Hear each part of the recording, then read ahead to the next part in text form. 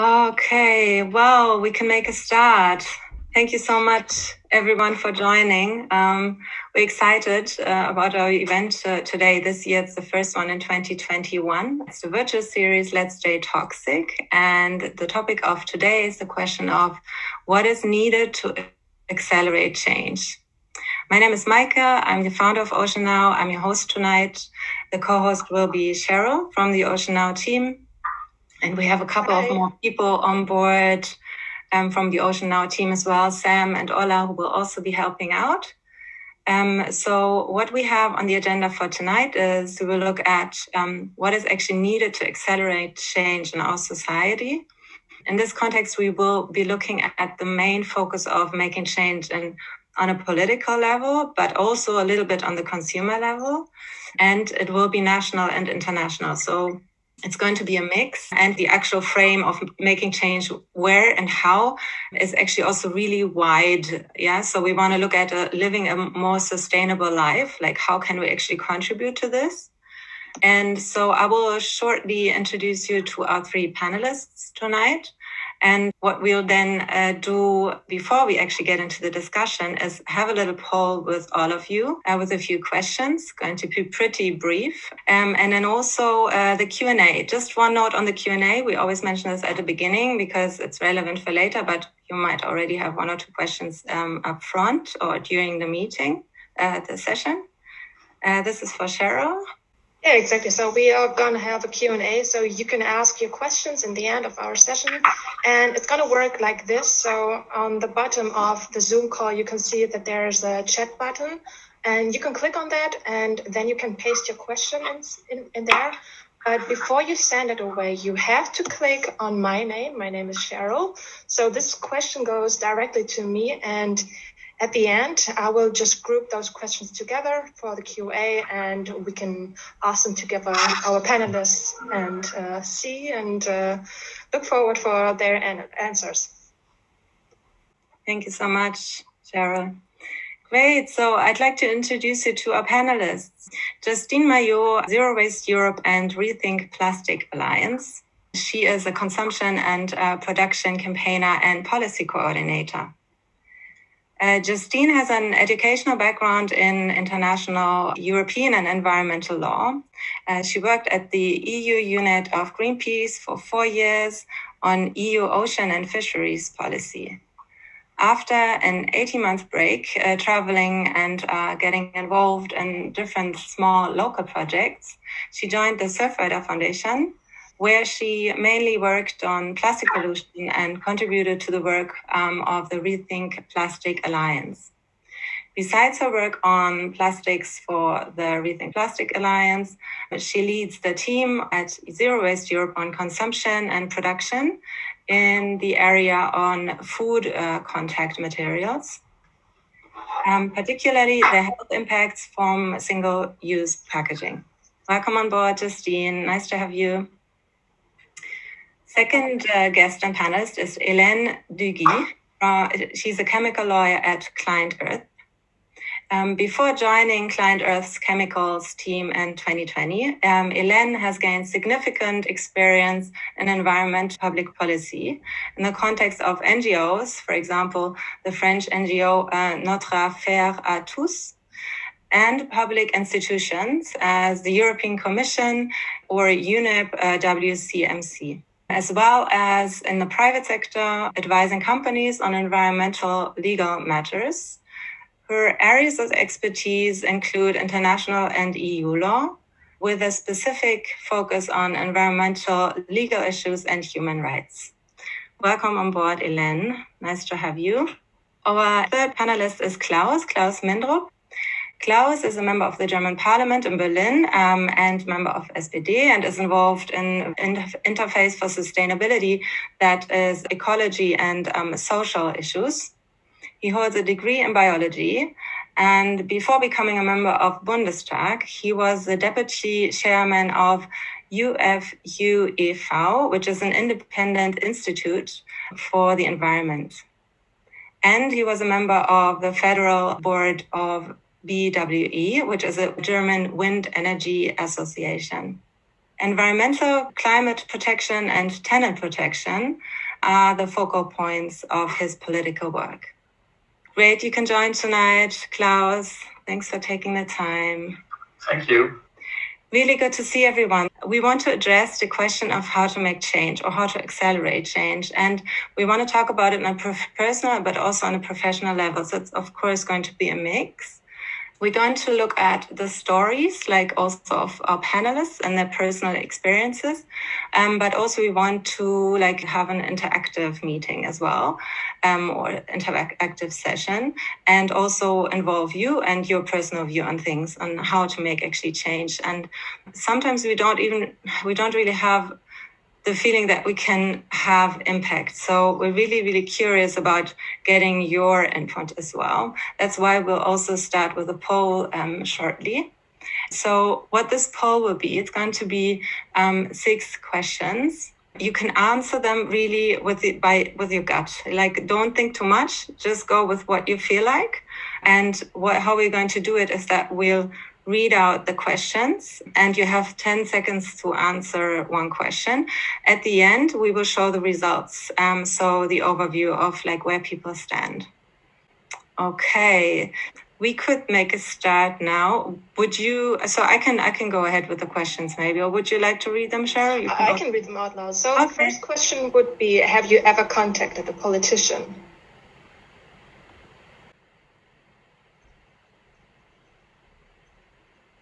You mean personally? So contacted in a way that you it's a message or a call. So petition doesn't count. We get to petition later. But have you ever called or sent an email, sent a social media message? Exactly. So I guess most of you have answered the first question. So I go on with the second question, which would be, do you know how to approach a politician? So if you would have a question or anything else you'd like to talk about, would you know how to approach a politician or not?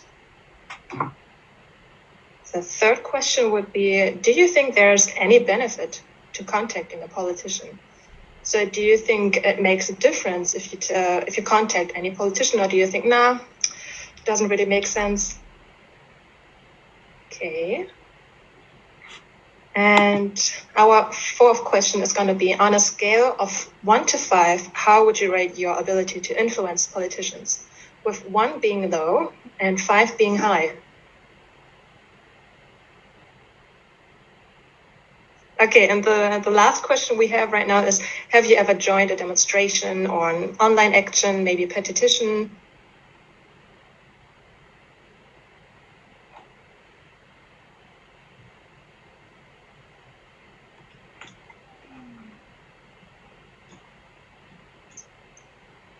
Okay, there are still some people who have to choose their answer. That's what I can see. I guess we're done yet, I would say. Okay. Yeah, so what we can do now is end the poll then and show the results. So I show the results now to everyone, and I hope this is showing. Yeah? Okay, great. So for question 1, we have you ever contacted a politician? 70% say yes. This is very good. This is very, we have a very, an active crowd. We have number 2, do you know how to approach a politician? Then 67, also 70% do know how to. Number 3 is, do you think there's any benefit to contacting a politician? And 78% also say yes. Number 4 is, on a scale of 1 to 5, how would you rate your ability to influence politicians, with 1 being low and 5 being high? And we have the majority in 1 being low at 36% and 2 being relatively low at 36%. The medium part, which is 3, is 22%, and high is very low. So we can see that, the influencing part is a little shaky. We have question number 5. Have you ever joined a demonstration on online action? 97%, 97, yeah. which is really, of course, very strong. So I'm really glad to hear we've got a very engaged audience here. This is really good to see. And so with these results, we could start the talk. So I would like to ask our panelists to possibly just in 1 or 2 sentences, just to kind of comment. So how do you see, of course, we clearly have a quite engaged audience. Is there anything that you find interesting here, like a pattern, something that stands out, because maybe there's 1 or 2 results that are maybe standing out that you would like to comment on. And whoever would like to start, Klaus, Justine, and Hélène, this is a question for all of you, whoever would like to comment.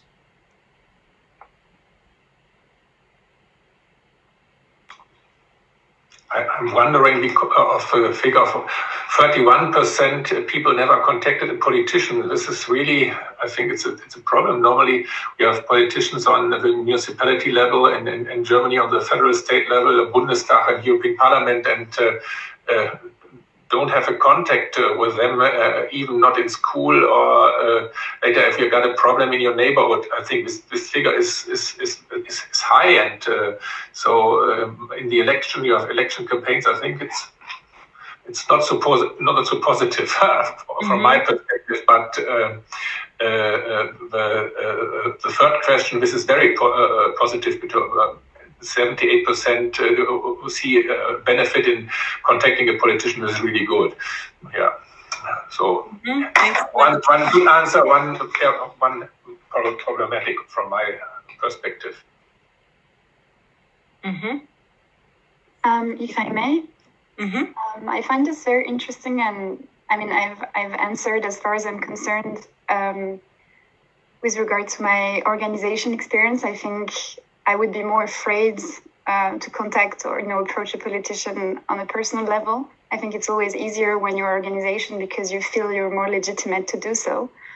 But I feel the results of the poll really show a paradox between citizens trying to influence the decision-making process through the normal path, which is the policymakers, but being quite disappointed about it because they have the impression they can't influence anything. So, they go demonstrating because it's more powerful, perhaps on a personal level. So for me, it's a bit sad because I feel there is perhaps the paradox of our context today, where it's very difficult to influence the policy making process, unfortunately.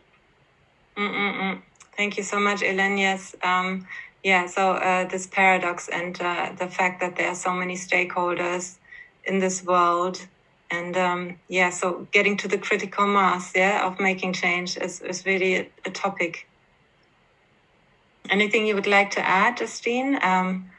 Yeah, I mean, on this, I think I would agree. The processes are complex, and Hélène and I work at the EU level, and maybe there's an even higher level of complexity here, or at least it can appear this way.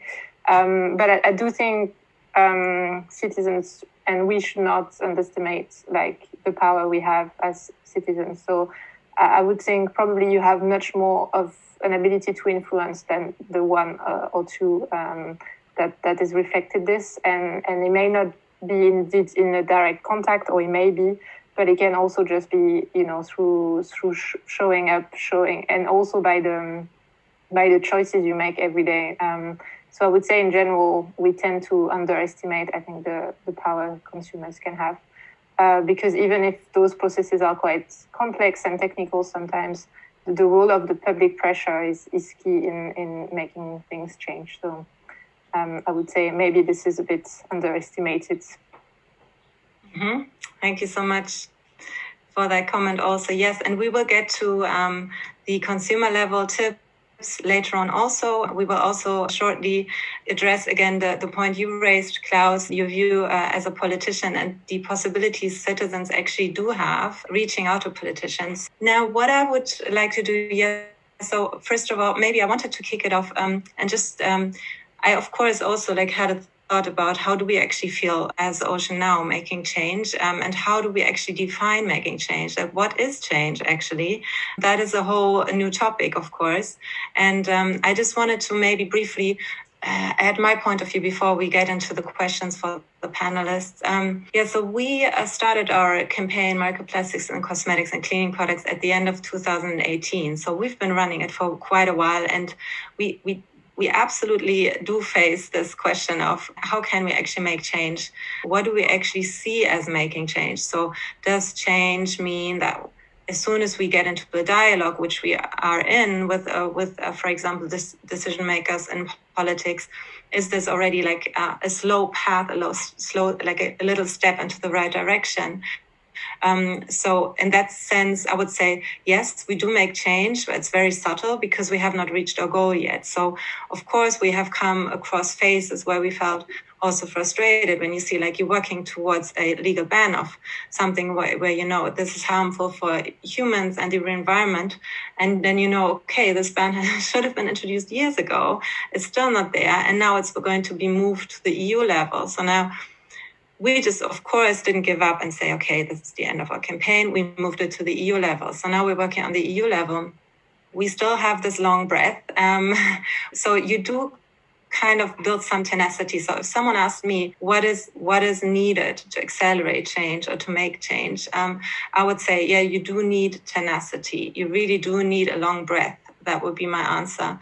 And you do need faith also into the goal and knowing that it's possible to reach it. So on a society level, and this is the last thing I want to say, there I would say to accelerate change, really we do need businesses to truly engage into a green economy, and not just say it, but really like challenge the status quo and also be open for systematic change. And it's very high time, and I'm just talking high level sustainability. And yeah, so this is my point of view, speaking of Ocean Now. And so the first question to our panelists, I would like to start with you, Klaus. Yeah, as a politician, you're used to working with various stakeholders. So of course, complex relationships, different kinds of interest from various sides. So what is your impression? And this kind of goes with what you commented earlier also. How can citizens or groups of engaged citizens actually influence politics? And the second question is, it kind of goes with it. How would you, as a politician, like citizens to engage with politics? Thank you for the questions. I had to think about it because, and maybe it's better that I start with a negative experience, because I can describe what's not a good way to deal with problems or with topics. 14 years ago, in a village in my district, in Bezirk Pankow of Berlin, a mosque was planned. And the neighborhood was upset, and in the Heinersdorf is the village, part of Berlin. There lived in these times 6,000 people, and we got sometimes 8,000 people on the street demonstrating against this mosque. And I wasn't a member of the Bundestag, I was a member of a municipality parliament, Bezirksparlament, Bezirksverordnetenversammlung in Germany, and we had to have protection by the police because people threatened us and wanted us to stop the mosque. And this is really a negative campaign, and it was really a situation that was frightening for me, and I had to make the decision to stay or to stand and for the religious freedom and for our constitution, and risk a lot. And it was interesting what happened in the policy with my colleagues, all no professionals. We are not a professional politician on the municipality level, and there was a division. Sometimes people said, this pressure, we have deal with it. We have to cancel the mosque, and I said, and the majority of people in the municipality parliament said, no, we can't. There's no possibility to deal with human rights and with our constitution, and the mosque has to be built.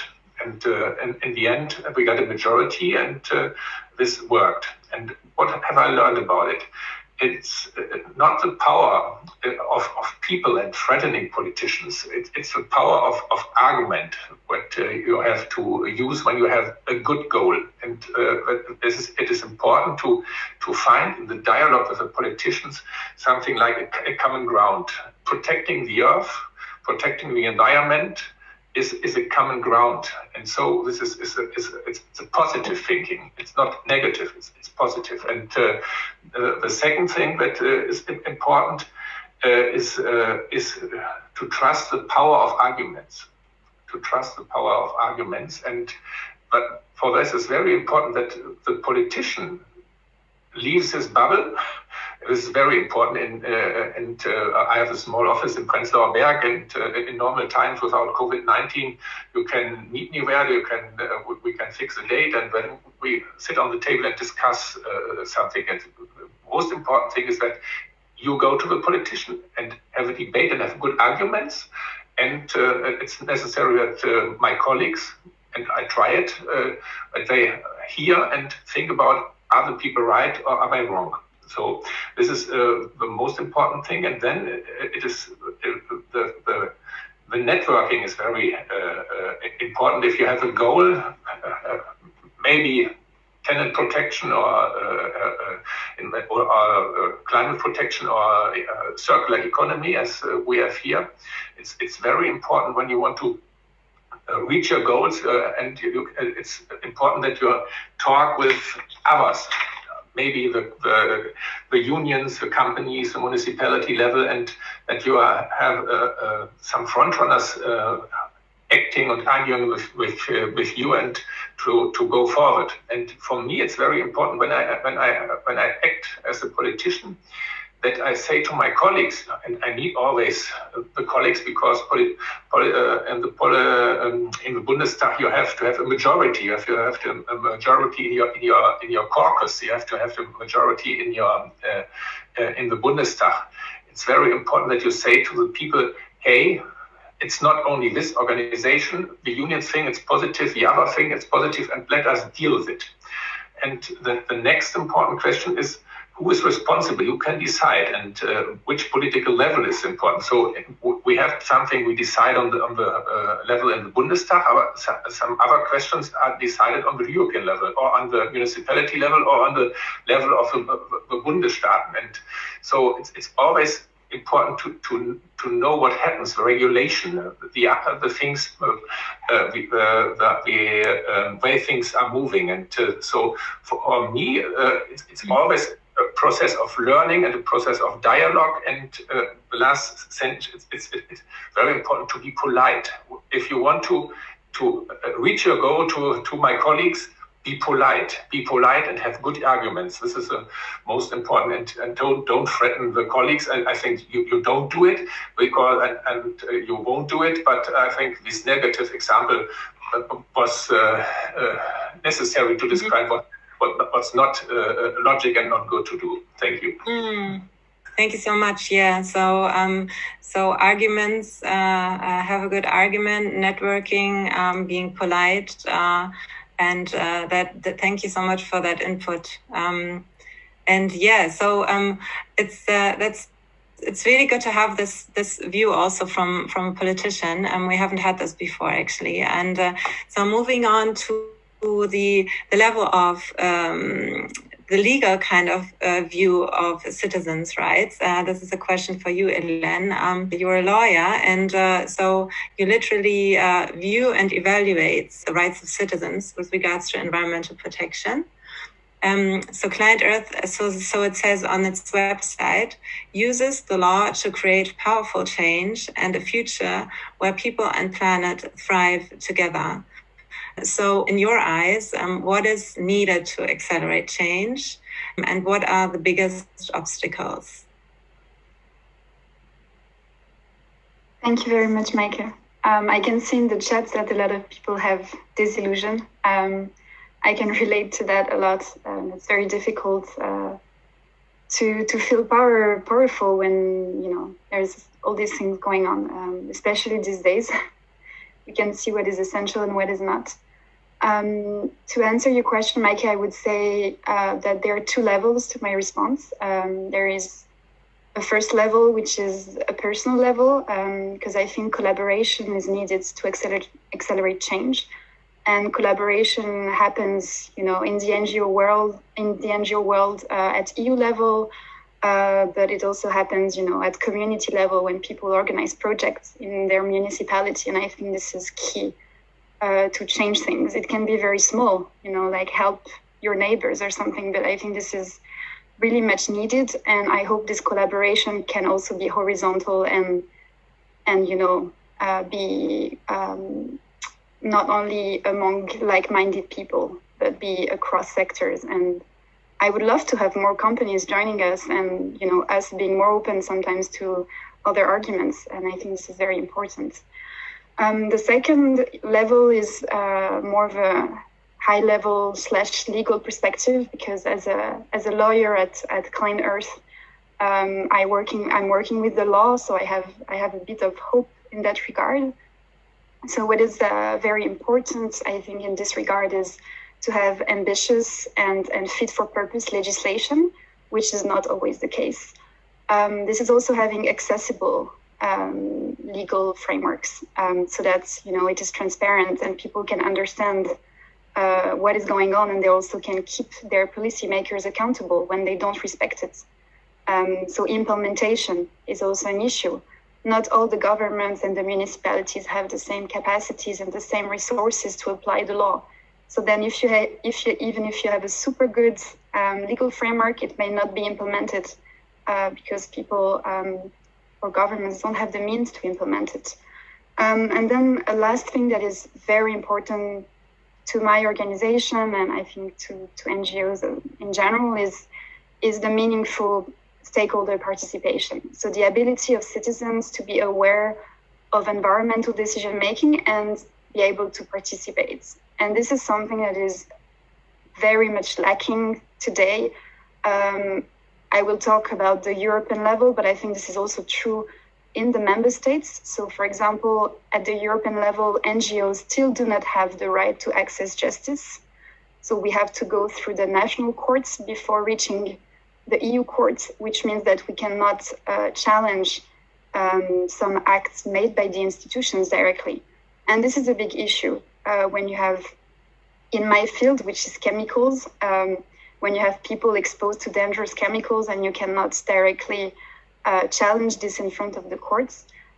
So this is only one side of the coin, like the law and the courts, but it's an important one. When there are massive rights violations, this is very important. And today in the 21st century, not being able to access the courts in Europe, it's a problem.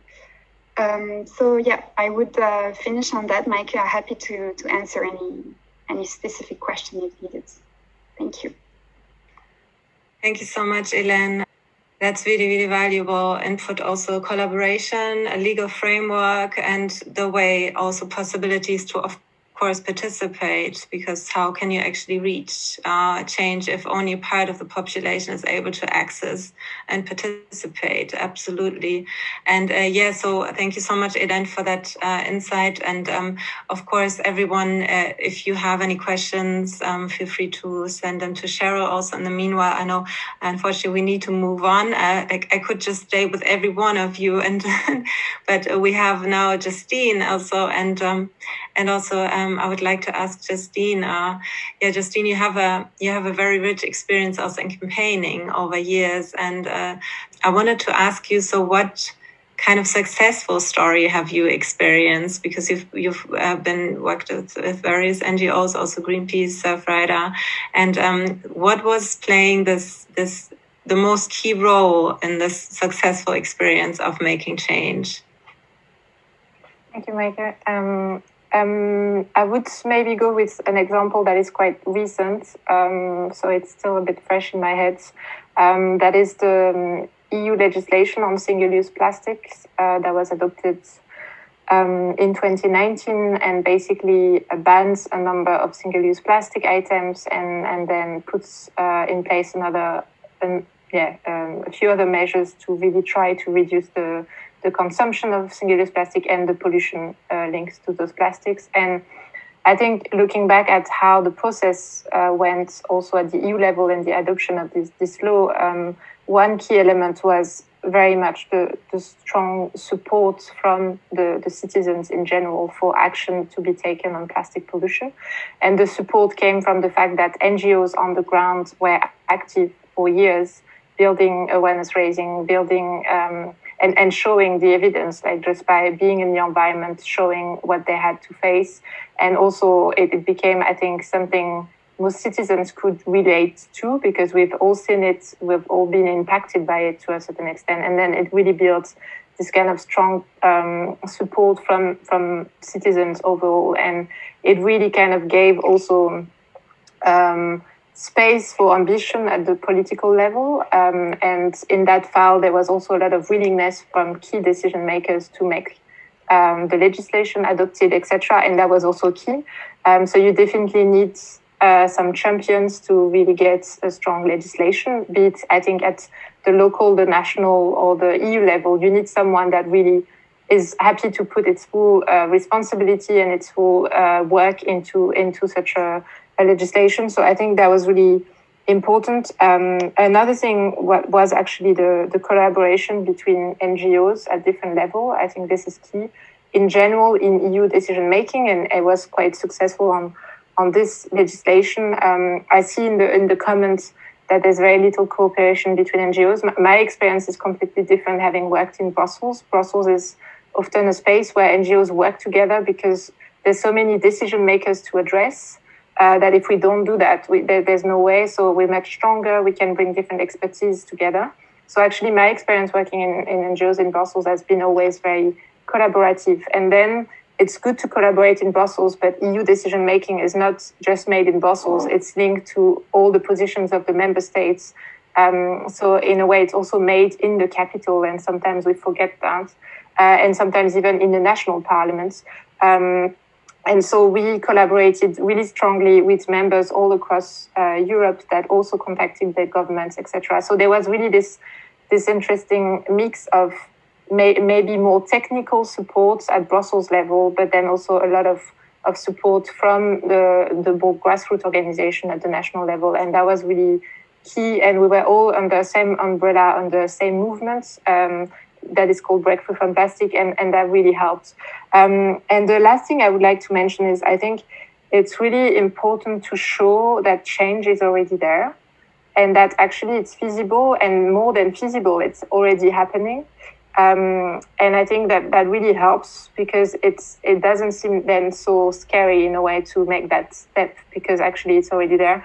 And just as an anecdote, when during the negotiation on the text, we had this event where we created a museum of single-use plastics, and it was kind of a joyful and a way to just say, okay, in 20 years or 30 years back, we would look at this and be like, this didn't make sense and it belonged to the past. And we almost, and we showed that it was already belonging to the past and that the solutions were already there. So I think finding a way to also for people to relate to an issue is key. And I think maybe that's why on plastic pollution, things have moved quite quickly, and maybe on other issues like, microplastic or even air pollution, it's so much harder to just see it with your eyes that maybe sometimes it's harder to relate. So I think, making sure people can relate to a topic and then be a bit inventive and be bold and has worked quite well. It can work quite well in the past. But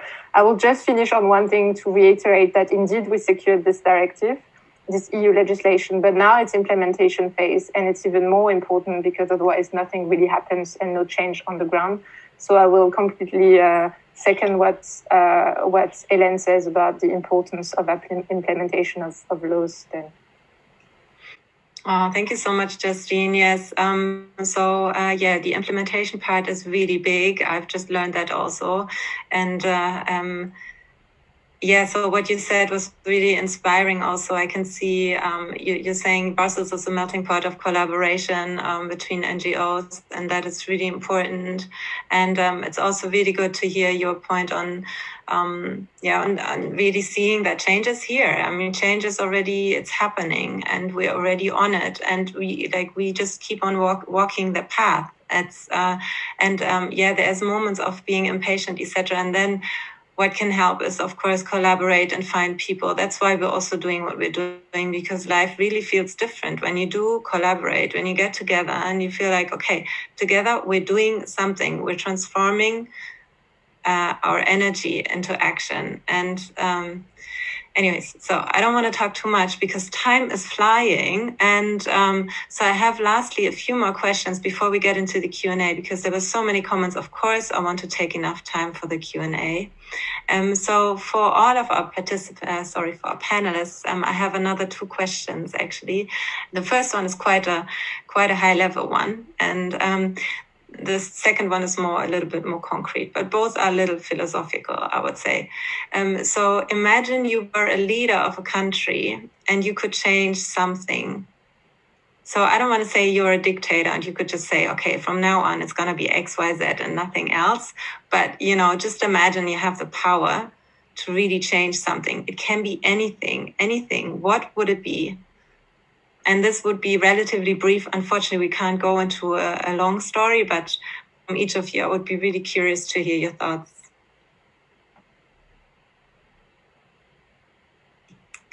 Justine, Elaine, and Klaus, it can be like wild ideas, don't hold back. I can start, but I don't have like something that I would change, but I think I would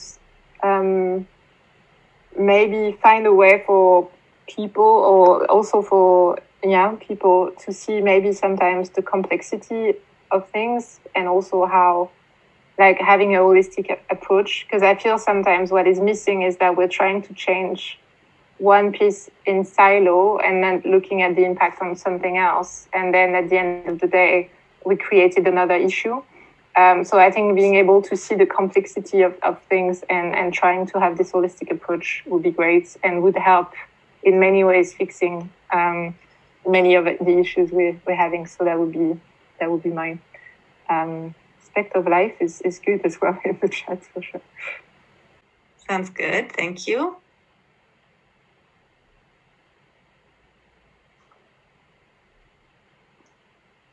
Well, Elaine, I will go next. Yeah, I love the love suggestion. We need more love, that's for sure. I think I would empower people much more at their level, because I think we do a lot of great things when it's concrete at our level, and we can see the direct impact or more of a direct impact. So yeah, I would make it less of a centralized society, but give more powers to communities to deal with their own business and deal with those business as they feel fits, given their traditions. Aboriginal communities used to work like that, and I think it worked for quite some years. So this is unfortunately not possible, I guess, because we're such a huge society now. But that would be a dream if I were to be a leader. Thank you. Interesting question. I would talk with the people about planetary boundaries, and that it is necessary not to have a big experience with the planetary boundaries, and we have to respect them. So that there is no security without saving our environment, and that this question or this topic has to be a consensus for all politicians. So something like as I said, a common ground, and that everybody agrees in this, and this would help a lot. So there wouldn't be a political debate about if a change is necessary or not. Only a debate about what is the best way to organize the change. Mm-hmm. Thank you so much, Klaus. Yeah, I understand absolutely. Thank you for your voices here, comments here. The next question: what is the mindset people need to change society? If you pick 3 words, what would those words be?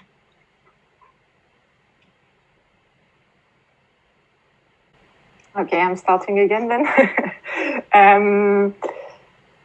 I would say trust in yourself and in others.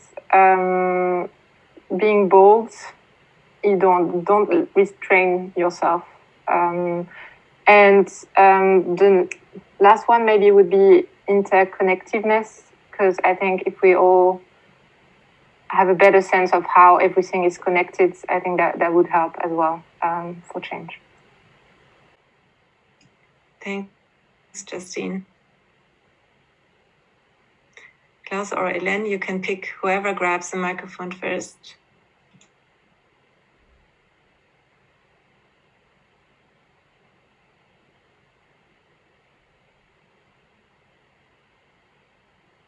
Okay. It's not right. Maybe I start with one topic, because my father was a barrier keeper. Maybe, as you know, in Germany, Schrankenwärter, worked for the railway. It was Deutsche Bundesbahn 40 years ago, and they constructed then tunnels and bridges, and he lost his job. And his job was very important for him. So one thing is very important, to have respect for the people who have to deal with change and give an alternative. Respect for the people who have to deal with change. Because, as I said, change is necessary. I think this is it. Thank you, Klaus. Absolutely. Thank you so much. And yeah, I can already see people also sharing their thoughts in the chat. Feel free to share your thoughts, of course, anything you would like, you think that's needed in society. And it's really good to inspire each other, of course. Great. So this was our discussion round. So now it's becoming interactive again. And before we move into the Q&A, first a little note, because we're running a little behind, this session will probably will be like approximately 10 minutes past 7. I hope this works. Sorry, past 8 for everyone. Before we do the Q&A, this will be a chance, and what we would like to share with you is just a few tips, because we do know, yes, we're looking at the high level change and impact, having impact today, but of course you can make change as a consumer as well. And we just wanted to show a few tips. And this is Ola's part. Ola, you have the floor.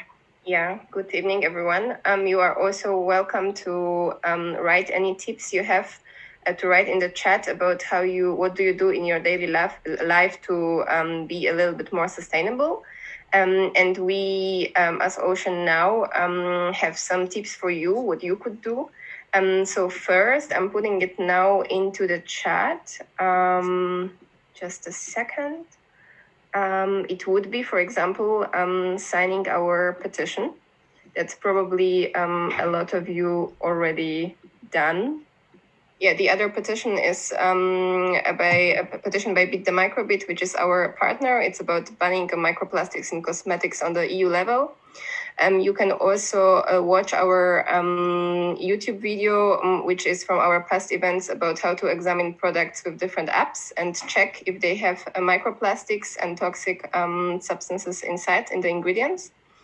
Then we also have a video about making your own cosmetics, which is a video from our last event series that we did online.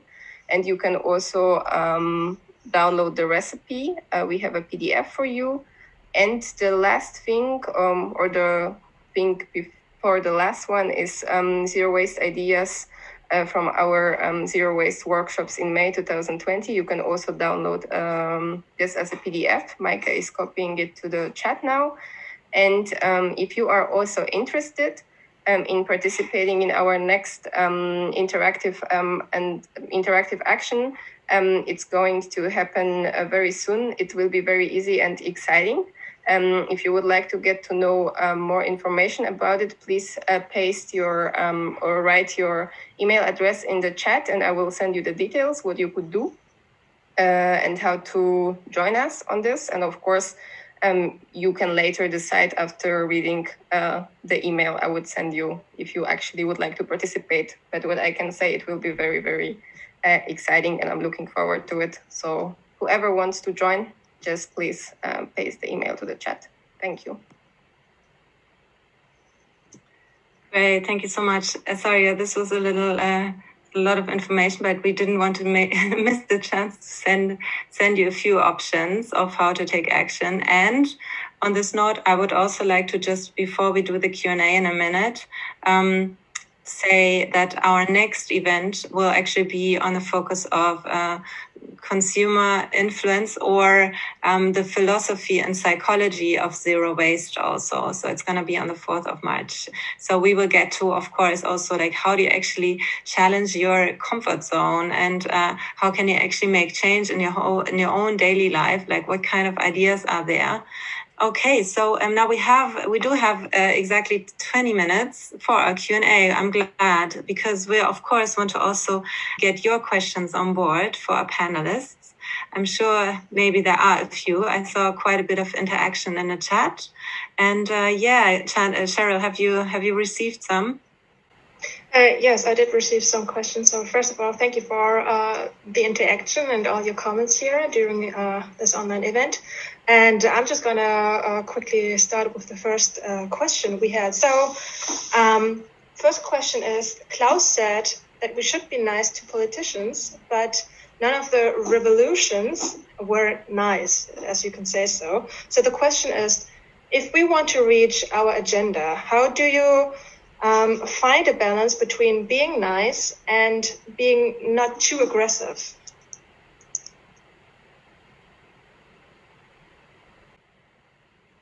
Who wants to start?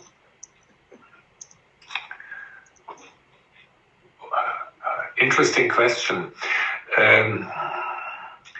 I think the Fridays for Future movement, they found a good compromise between these two ways of acting. And the thing that was very important they did was to act together as scientists for future. And this was very important for their success.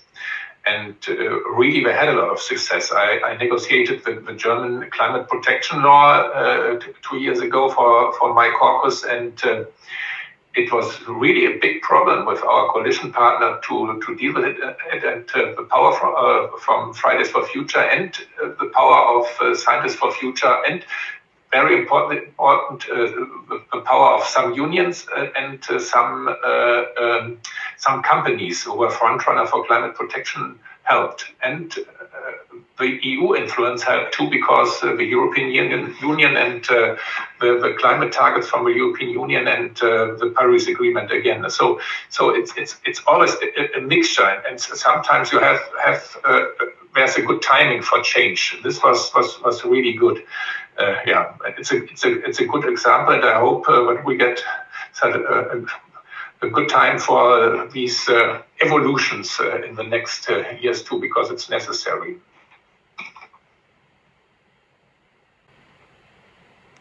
Thank you for your answer. So do the other two maybe want to say something to that as well? Yeah, I think there's many ways to be creative and and find ways to show what you want, and without going into disrespect or violence. And I think there's a lot of things that have also happened in terms of singing representations, like also the feminist movement has quite amazing demonstration with just artistic demonstration, etc., that are also very powerful. I do think there's a power in numbers and in visual, like in having very visual activities. I think that they are quite powerful. And also because we live in a world of images and videos, etc., I think there's definitely a power there. But I do trust in the, creativity of citizens and, to make those possibly, they can be still very serious because sometimes we talk about very serious topic, but still being very respectful or without violence, I would say.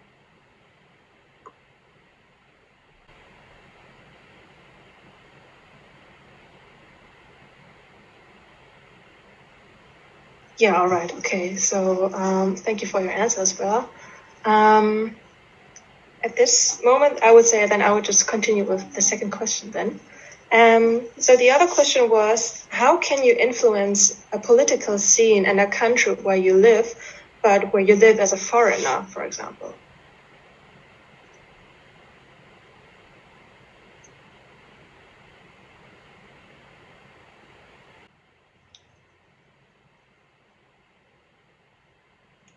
I mean, I think, maybe Klaus, you have more of a view on this. I don't ask people when they come to me if I have a German passport or not. So, but it's my personal perspective. Maybe some other guys more or less look if this is a potential voter for them. I don't do it. So I'm not the right man to ask this question. So I think argument doesn't depend on if you are a citizen of a state or not. So. But I think sometimes maybe my colleagues think it's not right, but I think the other way around. Yeah, I think so too. It doesn't really matter if you live here or in Belgium or somewhere else. I mean, we all have the same interests and we all have the same aims. So I think it doesn't really matter where you live or where you're from. It's just that we all come together and try to reach our goal. Yeah, so thank you for... There's one interesting event. This is important because on the climate conferences, we have some organizations and there's a meeting with people from the global south, and we discuss with them how they deal with the climate change. And the situation is really threatening for their lives, some of the islands in the Pacific, and this dialogue is very important, and it helps to argue in the German parliament. But the problem is they only talk with the politician who deal with climate change and the climate crisis, and the people who think the climate crisis doesn't exist, they don't go to these meetings. So. But for me, this was very important to talk with the people from other countries, and that they showed me what happened in their country. And it was a good for me for the argumentation in my caucus and in the parliament.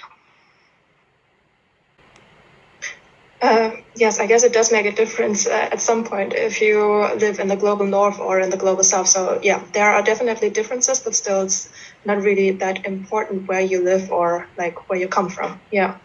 Okay, so I see that there are still questions coming in. So the next question would be, which level of courts has Client Earth had the most success in changing policy? Is it local? Is it state? Is it international?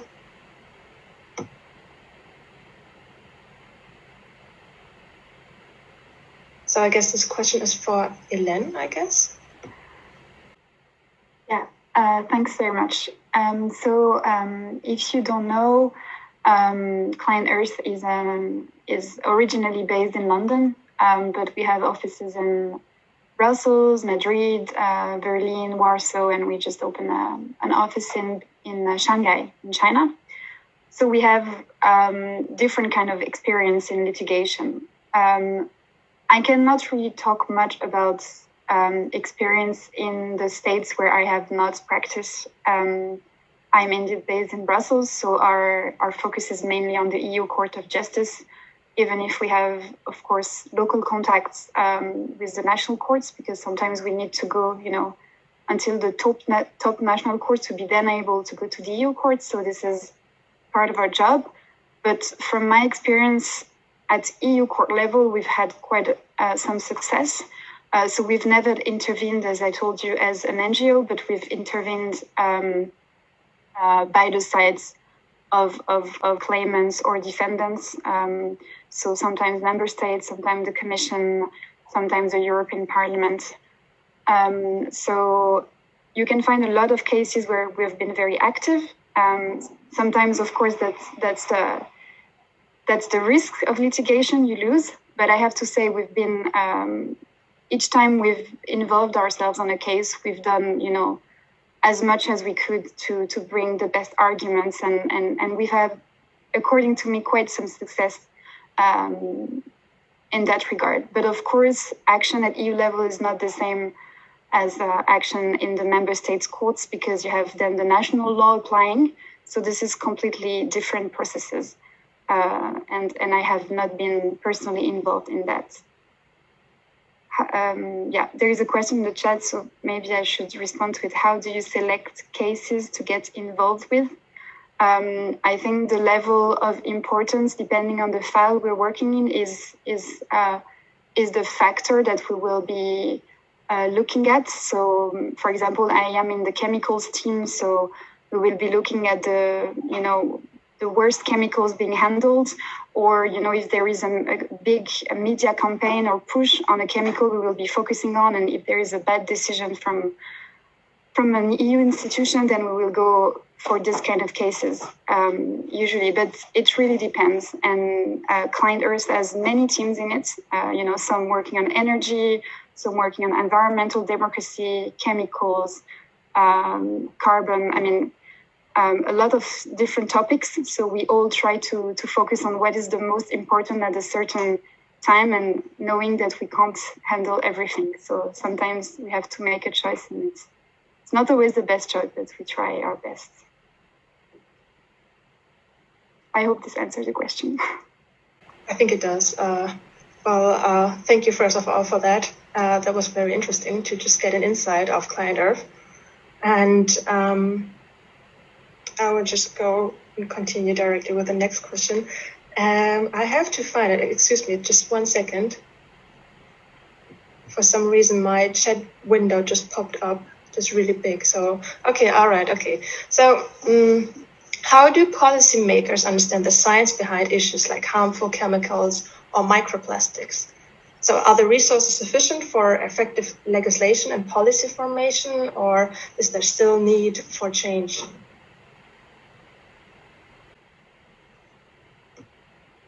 I don't know. Let's try. Often there's enough information, scientific information. For sure, I think microplastic is a topic where there is still a lot of research done, but there's a lot of research already on the environmental impact and more on the health impact. I think what is key then is how you manage to present that to the decision makers as well, because I'm not a scientist, and obviously there's a limit to what you can easily understand, and some of those topics can be very complex. So I think there's a need to be able to translate that into fairly easy communication for people that may not be chemists or scientists, and that's partly what the NGOs also try to do, and also some organizations that are really known for trying to communicate around science, and they're very helpful in the political process. So I think the science is there. It's often how you bring it, and then there may be gaps in the science, but then we also have the precautionary principle then that comes in and that says that you cannot just delay action on the fact that you may miss some information. And on many topics, we have more than enough information that justify action. But indeed, the question of how to translate sometimes complex scientific information into something that can be easily understood by everyone is definitely a job in itself.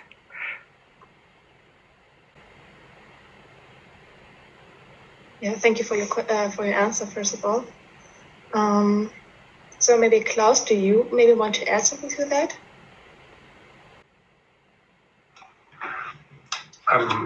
We have always in parliaments different topics we deal with, and I don't deal with microplastic. This is a colleague of mine who deals with it.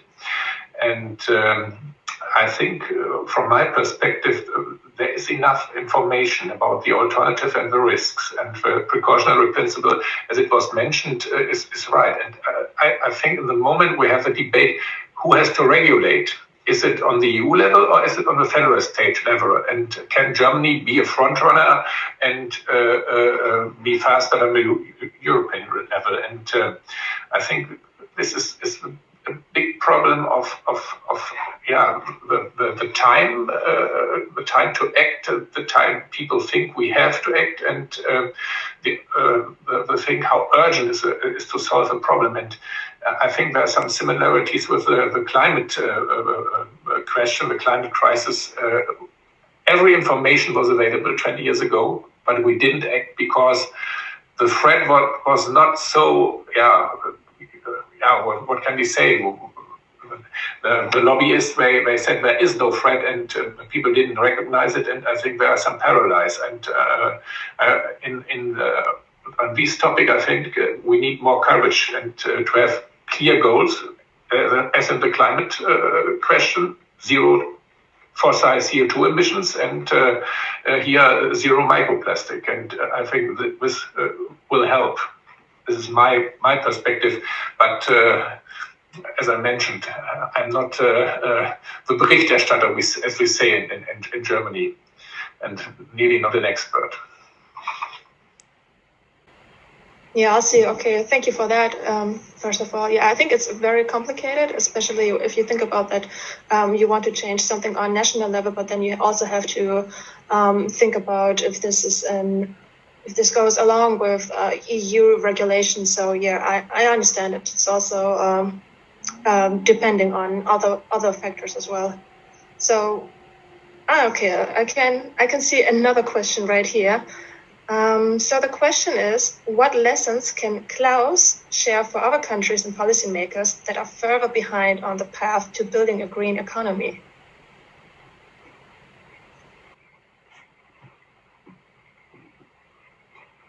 It's a tough one, I can see it. Yeah, because it is really so that Germany, we learn from other countries. So in Germany, everybody thinks we are the front runner, we are the best, and all these myths. And we were the best. We started the renewable energy with the Renewable Energy Act. This was really we were front runners for the world. But the regulation, the climate protection law, we adopted from the United Kingdom, and I think they implemented it 15 years ago. So for me, I always try to make a research and look at what works in Sweden, mainly district heating, or what is in Switzerland, transportation with fuel cell trucks. And I think that we need a communication with the front runners and organize the front runners and tell the stories that it's possible, change is possible. And it's very important for me, and we have in a small committee in my caucus, we deal with climate protection things, and I invite always people from other countries and to tell me what we are doing. Switzerland, solar revolution. They are front runner for all Europe, and the European Union adopted their regulation for community solar. So this is the way I deal with it, and not to think, and to every day to think something. There is some interesting innovation there will be in the world, and to communicate and say to people that is possible. This is the way I deal with it, and something about regulation in Germany, we have a problem. We have always these coalition agreements, and every 4 years we have a change in government, and there's a new coalition contract negotiated, and we have a way that the people in Denmark deal with it in climate protection. And they have coalition agreements too, but minority governments. And the people without the extremists, right-wing extremists, they got together and they fix a deal for 10 years, a goal for climate protection and for renewables and for some environmental laws. And this is a good way to deal with problems and to implement a long goal policy. So I try to learn techniques and the way to deal with problems. And I think Germany can learn a lot from other countries. And in the moment, I'm really happy that Franz Timmermans is in the EU Commission and try to push climate protection forward. Without him, it would be a disaster, I think. So it's a way to use the opportunities, and because the windows of opportunity were closing, so we don't have so much time. Yeah, I hope I answered the question. This is very spontaneous. Yeah, I really like your answer, so thank you a lot. And thanks to the other panelists as well for their answers. I think we are good in time, and I guess I'm going to close this Q&A right now, and I will hand it over to Michael right now. So thank you, all of you, for your questions as well. Thank you so much. Thank you, Cheryl, and thanks to the panelists and to the audience for all your questions. Really inspiring. And because we're kind of coming to the end slowly, the last thing I would like to ask our panelists is what would you like to give people to take away a tip, a sentence, a few words? What would you like to give them on the same topic, like on making change? This is just something to the audience, a little word. Keep moving forward. That's the only way. But don't lose yourself in the process. So take care of yourself as well.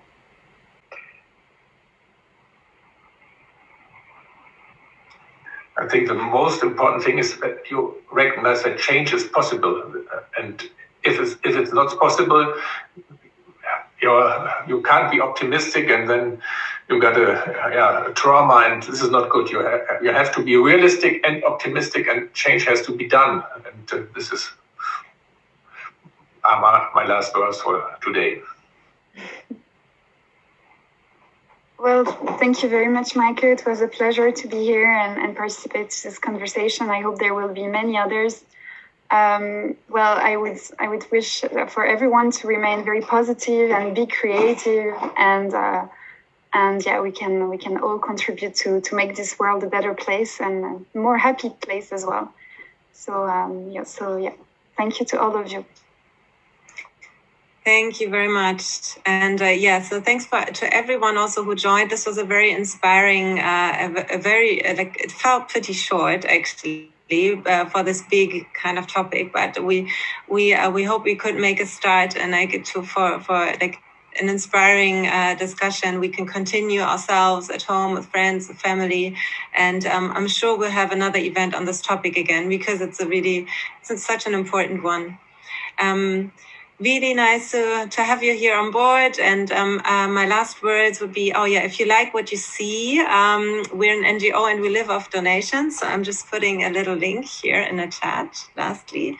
And also we'll have, we'll have our next event on the 4th of March on the philosophy and psychology of zero waste. And actually, this is actually a good point to continue this. So really looking at our comfort zone, because the comfort zone really does play a huge role in making change as well in a daily life. Great. I hope everybody had a nice session, and I wish you a nice rest of the evening. Thank you so much. Thank you very much. Bye-bye. All the best. Bye, everyone. All the best.